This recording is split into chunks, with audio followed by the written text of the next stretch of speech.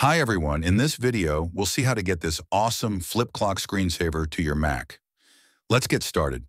By the way, this version of flip clock screensaver works in Mac Sonoma or later.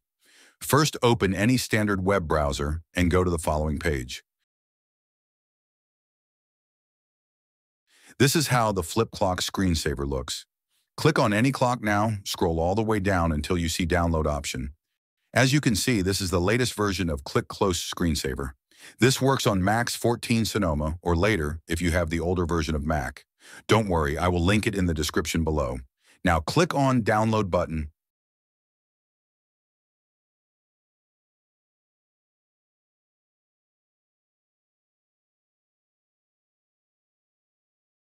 Let's head over to Download folder.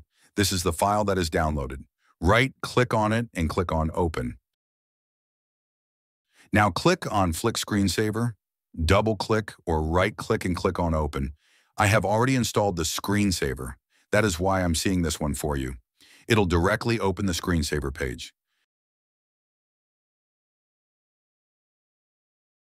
Now scroll all the way down.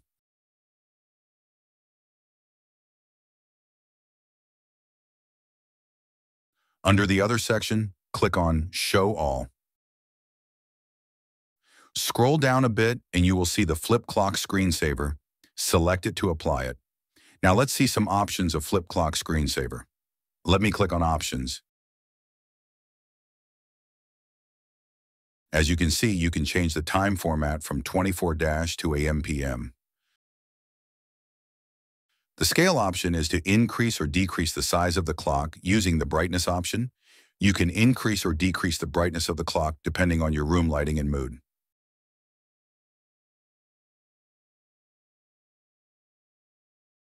Now click on OK.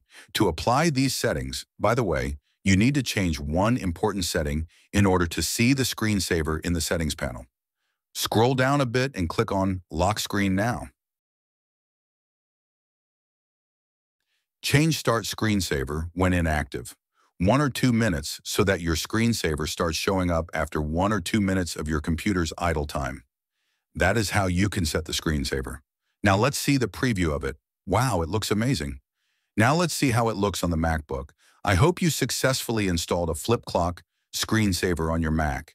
If you enjoyed watching the video, please like, share, comment, and subscribe to my channel.